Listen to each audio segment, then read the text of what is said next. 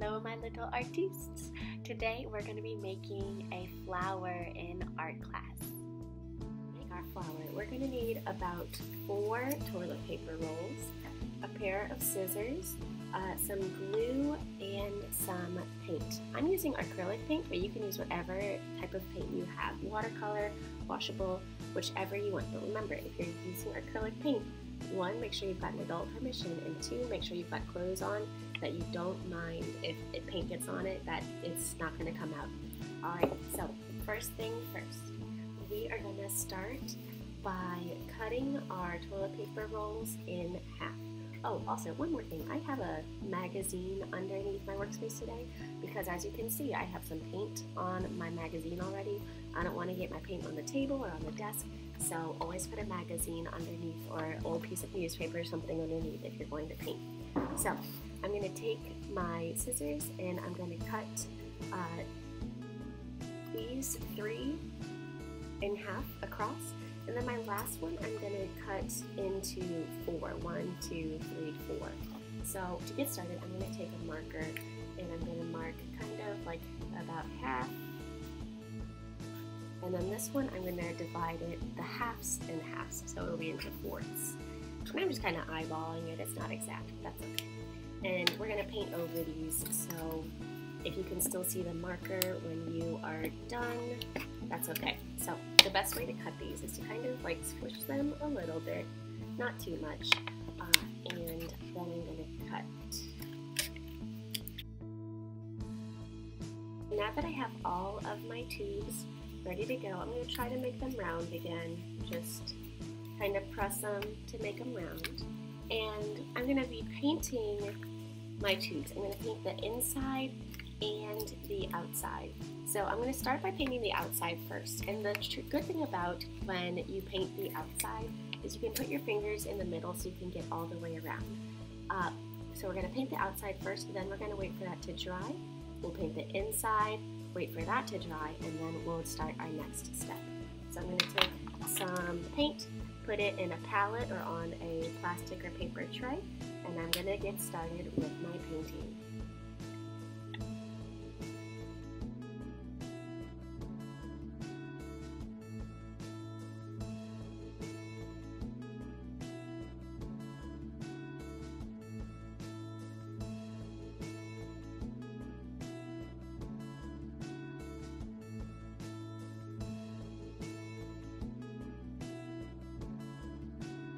Twenty minutes later. Okay, so now the outside of my toilet paper rolls are dry. So look, I can move my finger across and I don't have any paint on my finger. So now I'm going to start by painting the inside. So hold the outside and you're just going to gently paint the inside.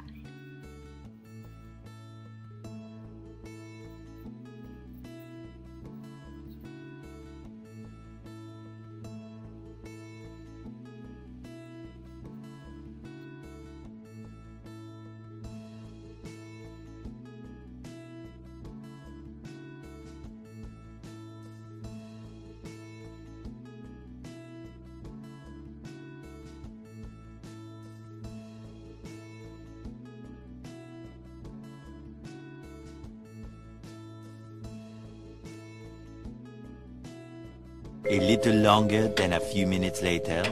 Okay, so now that my toilet paper rolls are completely dry on the outside and on the inside, what I'm going to do is I'm going to kind of look and see about how far down I'm going to cut when I cut my toilet paper rolls. So you can see my finger at the bottom, so I'm going to kind of keep the thought in my mind about how low I want this to go, so about right here. So now I'm just going to take my scissors and I'm going to cut these into some skinny little strips, and here we go.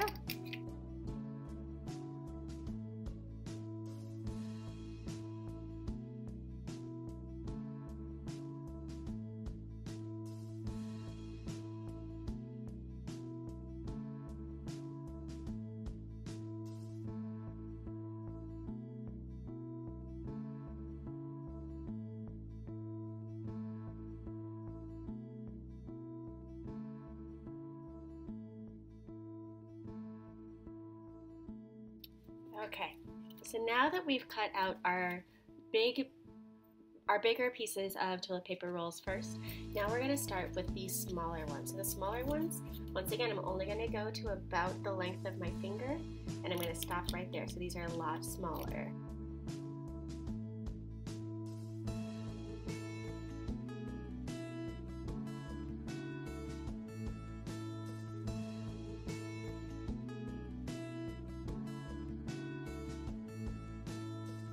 Okay, so we have all of our pieces nice and cut, and I have one little one that I accidentally cut in half, but that's okay because I'm going to roll him up anyway. So to get started, what I'm going to do is I'm going to take a look and see which one of these I want on the outside of my flower, and I think I'm going to pick this guy. So what I'm going to do is I'm going to spread out the little pieces that I cut, kind of make it look like a flower. Then I'm going to take another one of these and I'm going to kind of put it on the inside, and I'm going to squeeze it down in there as much as I can, and I might need to bend it a little bit to get it in there, but that's okay. And I'm going to push this down a little bit and see my flower starting to grow. I'm going to pick the next one and I'm going to bend it a little bit to get it all in there. And I'm going to spread it out on the inside. Okay. And now we're starting to get a flower. Alright. As you can see, it gets a little bit tighter every time I go in here. So for this one, what I'm going to do is I'm going to cut it before I put it in. So now when I put it in my flower, I'm just going to kind of fit it to the shape that I want it to be. Make it just as small as I need, so it fits right in the middle. Okay.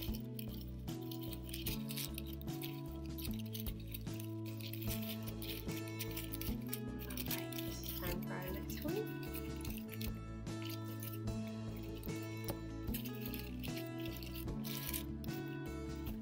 Cut and roll it to the size that I need. Put it in there.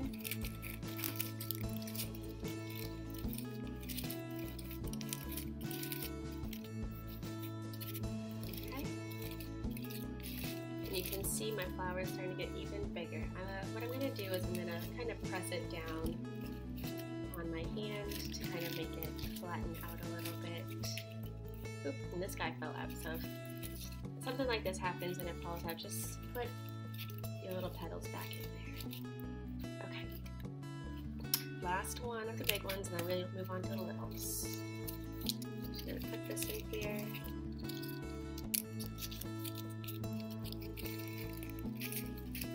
Squeeze it in there.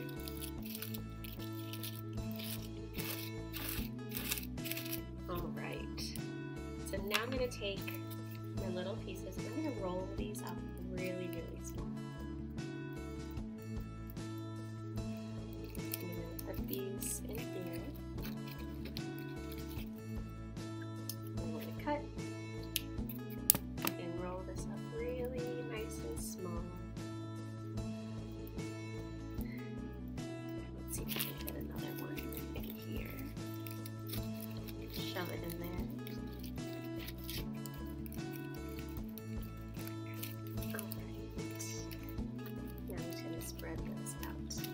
I have two extra, but it looks like that's all I'm going to be able to fit for this one. Now, when you look at the back of this, you can see where there's some extra space from my earlier ones. If you want to make sure that there's no extra space, you could cut them like we did for the inside ones, so that way there's no extra space over here. But I think this looks pretty good. So now what we're going to do, you've got a few options here. So the first option that you could do is you could put this on a card. So maybe you're making cards for nurses, maybe you are making a card for a family member or a friend. So if that's the case, what you're going to do is whatever paper you're going to be gluing on, you just take some glue and do it on the back. Now, if you want to save this for later, what you're going to do, I have a piece of paper that I used a little bit of it earlier, but not the whole thing. So what I'm going to do is I'm going to take my flower, I'm going to take a little pencil, and I'm just going to trace the outside loop.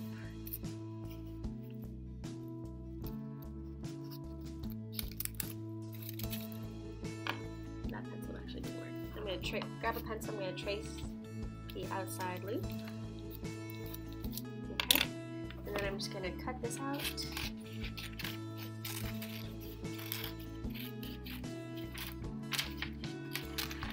Okay. And so now what I'm going to do is I'm going to flip over my my flower. I'm going to add some glue to my piece of paper. Don't be shy about adding glue. We want to add a lot of glue to this. Okay? And then I'm just going to take this glue and put it right on top of my flower. And it's okay if the glue drips down a little bit. That's kind of what you want it to do. You want to make sure this sticks completely. So we're going to wait for this to dry, and we'll check back in a few minutes. So there you have it. There is your completed flower. You can add this to a card. You can make a few more in different colors for a bouquet.